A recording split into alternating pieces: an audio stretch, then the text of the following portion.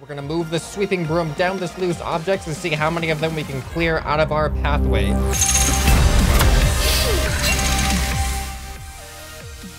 Welcome, ladies and gentlemen, this is ScrapMan bringing you another episode of Scrap Mechanic, and we are back with the speed build challenges. This is where I take suggestions from you all in the Discord on what you want to see me build right now while I'm recording. If you are not a member of the Discord yet, there is a link down in the description for you to join, and then maybe you'll be able to be part of future speed build episodes like this. Well, let's hop over to the Discord now and see what kind of suggestions you guys are putting out towards me. All right, here's one that seems kind of fun and entertaining. The noob here requests a table flip. And everybody knows the table flip meme in the text chats and stuff. So let's actually create a real life one. All right, first things first, we're gonna need a base for this thing. So basically I'm gonna make like a table flipping robot. We're gonna build the robot first, and then we're gonna build a table that the robot can flip. And now remember, this is speed build challenges, so I'm not gonna put a whole lot of detail into this robot. Now, the funny thing about it is, I think this actually kind of almost looks like the table flip face already. So we're going to use that as the robot's head. And that way, his mouth will actually open when he flips the table. So it'll be kind of funny. All right, but let's put this a little bit higher. There we go, just like that. And now he just needs some table flipping arms. All right, just got to go down and out like that. And then we just got to go down. How much did I do it like that? I think I did it that much. Does that look about right? I think that looks about right. Now we need a controller. And actually, that looks like a good spot for the table flip arms to be set by default. So that looks like about, what, like 45 degrees? Ah, yeah, that looks good. So I'm not going to make this like a casual table flip where he just uses controller speed to flip the table. I'm actually going to make this spring-loaded. So this table is going to flip for real. All right, and here is our derpy table flipper, and I'll give you an idea of how strong this table flipper is. I haven't welded it to the ground yet, but we will when we actually flip the table, but this is what it does. We turn on the switch, he gets really angry, and then he flips the table. Like, it went so fast, you almost couldn't even see his arms actually move. Okay, let's do it from the side. I think it looks a little bit better, or not looks better, but you can see what's happening more from the side. Ready? Pew!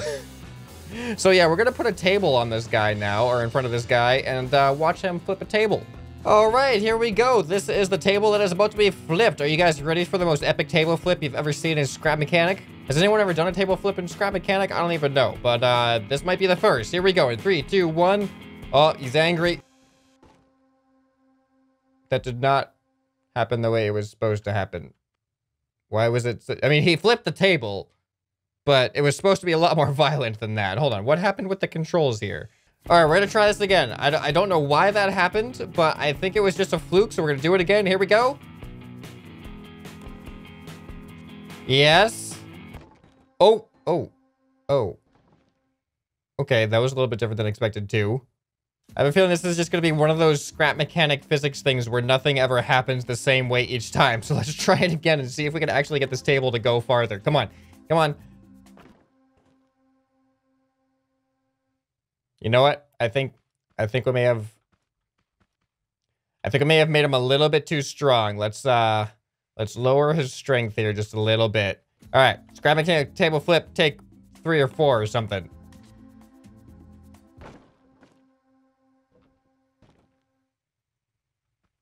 Come on, do a table flip. Do a real table flip this time. Real table. Okay, come on, do a real table flip this time. Do a real tip. Well, he flipped the table at me. Okay, there's only one real way to do a table flip, though. We actually have to have things on the table. So for the last attempt at this table flip, we're just going to put some things down on the table. Nothing, like, in particular. We can pretend these are, like, just little, I don't know, placemat object things. We need like, some cups. We need some pipes here for cups. There we go. We can just get a couple of mugs down here. And this can be a plate or something. I don't know. There we go. Now we have a terribly set table. Ready to be flipped. All right. And here's the last table flip.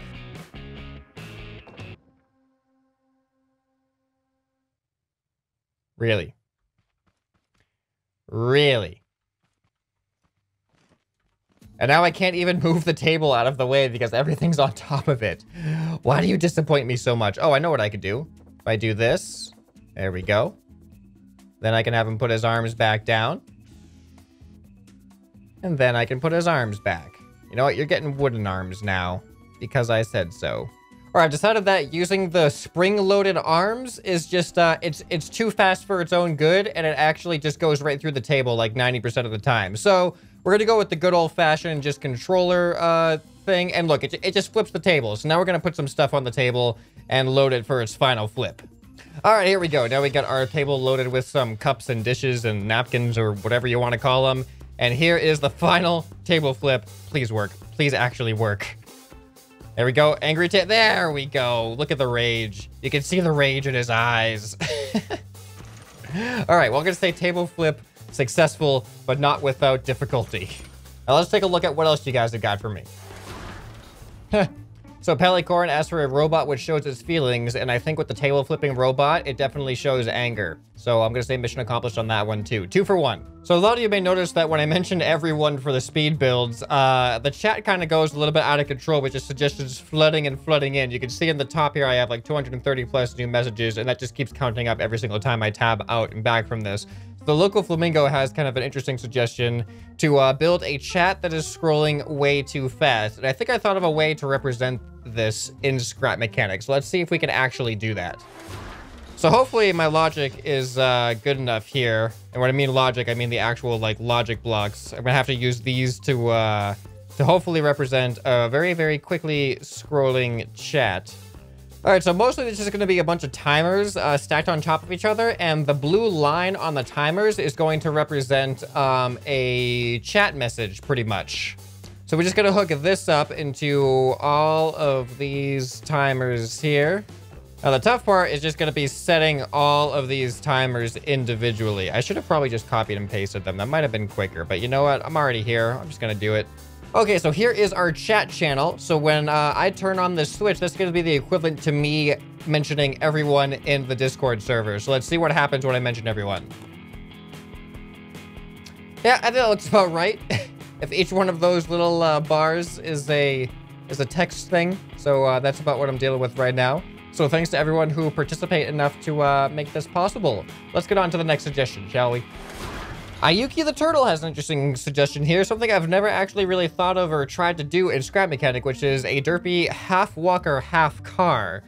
So there's 2 ways to think about this, is the left half being just standard wheels and then the right half being walking legs, or the front half being standard wheels and then the back half being walking legs. So I'm gonna build this out of metal because I want it to be somewhat, have some weight to it, especially with the walking wheels. We don't want the legs to be kicking it up in the air at all if it's too light.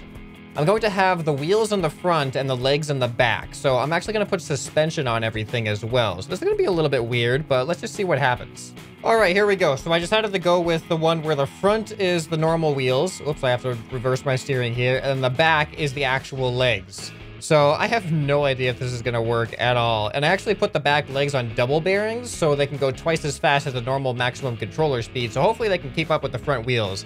But I guess all that's left to do is just press the gas and see what happens. All right, here we go. In 3, 2, oh, wait. Hold on. Looks like we need to increase our suspension just a little bit here.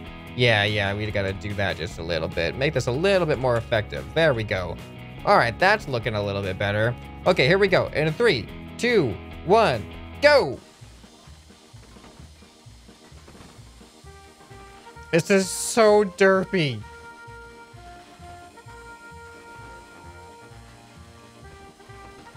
You know what? I'm gonna increase the back suspension a little bit more because I feel like the compression of the back suspension actually gets us.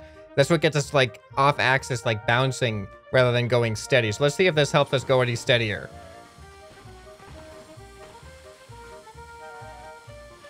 Doesn't appear to be working very well, does it? What? It just went through the ground. Okay. Okay. You know what? Out of curiosity, let's reverse it. Oh! Oh, this works way better. And we can still turn and stuff. This is actually, for some reason, I don't know why, but for some reason, I just assumed that having the wheels in front would be a smoother ride. But in fact, having the feet in front is a smoother ride. All right. I actually really like this thing. All right, I'm gonna say this is a mission accomplished. All right, let's get on to the next suggestion. All right, then we're gonna end this with a somewhat complex one, but I think I have enough of an idea to do it in not too long of a time. But tap here as for a machine that sweeps things with a broom. I assume that you're meaning sweeping things with a broom. So I have an idea of something that might be kind of ridiculous to give this a try with. I'm thinking of a car pretty much, but a car that has a broom in the front of it that goes back and forth really, really fast. Well, more like this way because it's going to go across the ground. And then we're going to put a bunch of debris in front of it, and we're just going to see if it kicks it off to the side and stuff. I don't know if this is going to work the way I have in my mind, but we're going to try it. All right, first things first is we're going to need a car, and this car is going to not have suspension because we want this broom to be precisely lined with the ground there, and suspension is just not going to help with that. All right, so we have our car here. Now we need to make the... Well, let's make sure the car works first, and then we'll use the broom sweeper. All right, the car looks fine to me. I'm actually thinking four-wheel steering. I gave myself the ability to use four-wheel steering here, and I think I'm going to take advantage of that. I'm going to attach this up. There we go. All right, not bad, not bad. All right, so now the hard part. We're going to have to make the sweeping mechanism. All right, so there's a couple of different ways I can think to do this, and I think the easiest way is going to be using a controller, but I'm trying to think of a way to hack the controller so I can have it spin a lot faster to rotate the broom faster than its max speed. And I think I have an idea using logic and timing to do this. But first things first, we're going to need a broom. All right, we have our broom, and I attempted to do something a little bit weird here, and it didn't really work out as well as I hoped it to, but I wanted the broom to actually kind of like bend as it swept, but these bearings were a little bit too free-floating. Like, see, it almost looks like it, but then once you do it, like, more and more, like, go back and forth, everything just kind of separates. So I don't think that's gonna work. So I'm just gonna attach them to the controller here, and we're just gonna keep it rigid. But now, the tough part, we gotta figure out how fast we can make this thing go back and forth.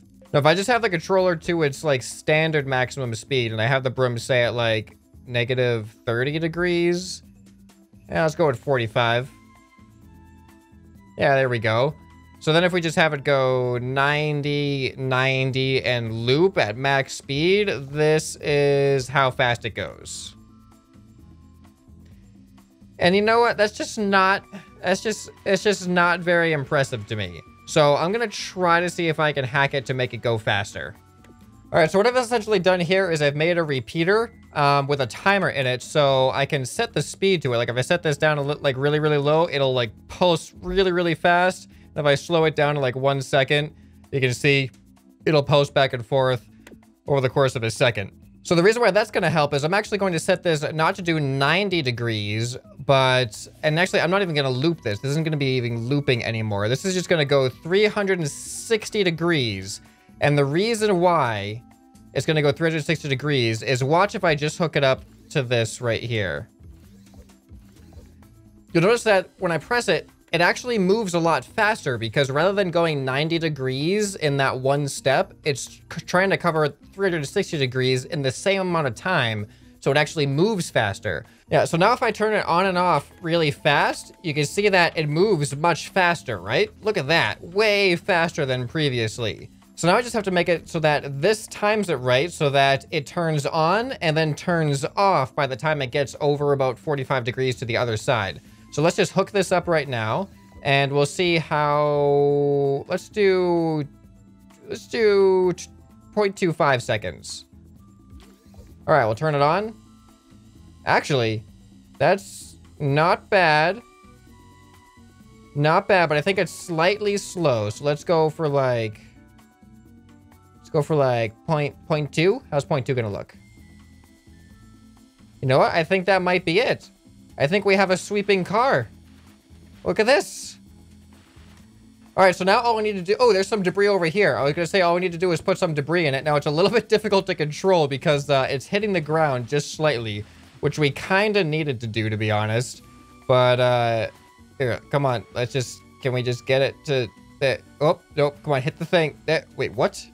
What? Is it moving too fast? Oh, there we go. All right, we're sweeping the stuff out of the way. We got to clean up our mess.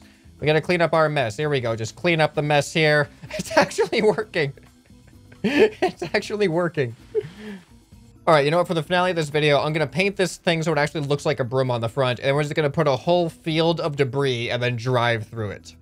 All right, ladies and gentlemen, right in front of me, we have a whole slew of loose objects, and we have our sweeping vehicle here. So we're going to move the sweeping broom down this loose objects and see how many of them we can clear out of our pathway. Let's go ahead and activate this thing. Oh boy, this is going to be difficult. And here we go. Go, go, go, go. Oh, off to a bad start. Whoop, we still hit it though. Off to a bad start. Come on. What? No, why is this starting off so terribly? Turn around.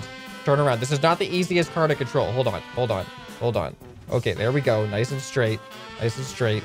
All right, and go. Go. Hit things. Do it. Do the thing. Sweep. Sweep. There we go. Now it's starting to work. Okay, so leave a like for the sweeping car if you enjoyed this, and let me know which one of these creations was your favorite down in the comments. All right, remember to join the Discord down with the link in the description if you want to be a part of future speed build episodes like this, and hopefully I'll be able to see you in the next video. All right, well, this has been ScrapMan, and I'll see you next time. Bye.